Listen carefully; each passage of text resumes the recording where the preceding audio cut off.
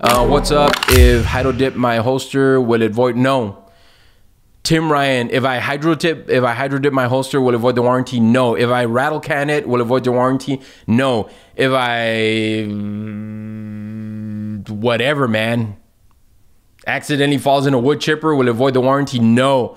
Grab all the pieces, put them in a Ziploc, send it back to us, and if we can't fix it or repair it, we'll replace it at no charge. I'm talking like a robot because that's our policy, man. I'm telling you guys, man. I keep saying I'm telling you and I'm telling you and I'm telling you. Guys, dude, we can do this because of our process. We can do this because of our hard work. We can do this because of our commitment to you guys. We want you guys to be happy. We want you guys to be happy, man. If you're not happy, that's why we give you 30 days. I wanted to give you 60 days. Somebody talked sense into me and said, no, man, it's too long. Really? Why? And it was like a 2-hour conversation. I'm like, all right, yeah, you're right. Like guys, man.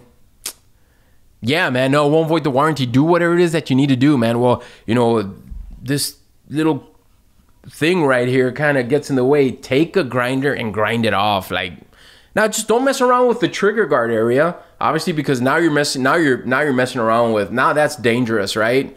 Because you're putting a loaded gun into your holster if you're carrying one in the chamber, which you should. But again, if you need to wean into that, definitely you can do that as well as far as carrying around in the chamber. But don't mess with anything around the trigger guard. We just ask you not to do that. But, you know, hey, you know, I need to shave off a little here or there. Yeah, man, do it.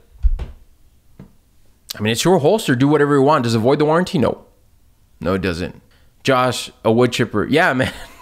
Your pit bull gets a hold of it, whatever. Like, dude, come on, guys. Like, we know things happen. Things happen, man. Now, if it gets stolen and you have nothing to return, then we can't help you with that, man. You know?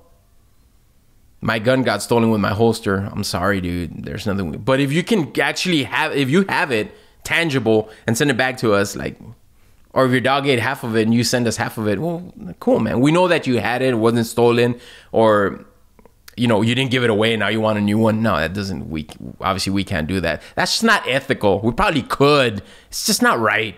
You know, I mean, there's just some things where you just don't do because they're just not right. They're not ethical, man.